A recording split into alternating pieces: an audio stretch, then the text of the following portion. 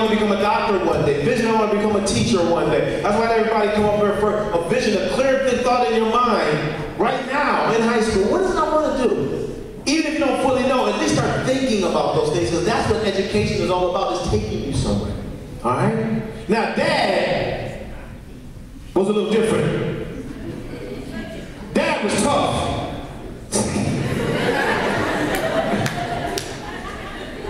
Dad would come home from work, and he would say things like this. Where's my dinner? Where's...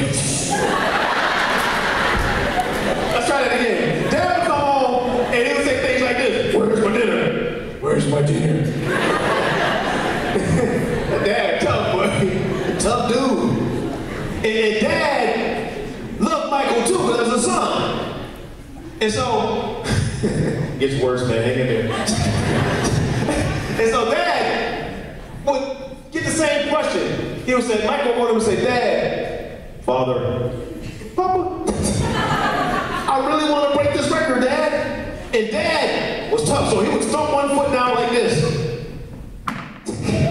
He would stomp the other foot down like this. And he would start rocking back and forth like this. Come on, Dad, do like this. And he would move his head while he was rocking back and forth. Come on, Dad. He would do like this. Come on, get your head bobbed. And then he would say this. He would say, boy, come on, keep moving. You gotta keep moving. Yeah, you gotta keep moving. He was emotional when he did this, so you can't stand still. So he would say, boy, come on, keep moving. Come on. You said you can act now. Come on. Don't listen to your mom. Don't listen to you. I was tough. So I remember one time I came home. And I was from school, and my mom was there, and she saw me, and she looked at me, she said, baby, look at you. I said, yeah, Ma, I know. I gotta look at this every day in the mirror. I understand. She said, look at you, baby, you got all those muscles. I said, yeah. It's kind of rough walking around with all this. And she said, look at you. She said, everywhere I go to get my hair done, baby, and they talk about you at the hair shop. I said, they do? What are they saying? And she said, but baby, I want you to know something. I'm like, uh-oh. You better make sure you are in the house by 6:30 every night.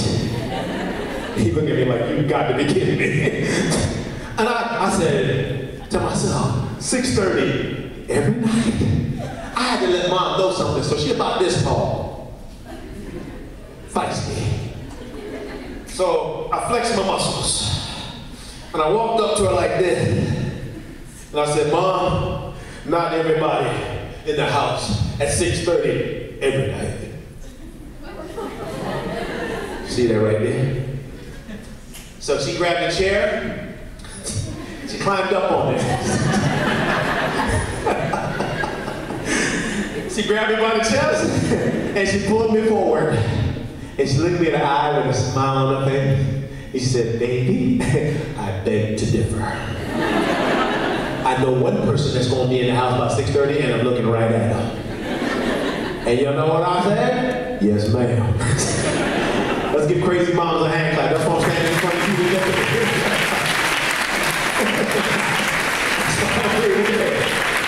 I want you to know something, that is this: knowledge is power. Look at somebody next to you and say, knowledge. Say it like you mean. Look next to them and say knowledge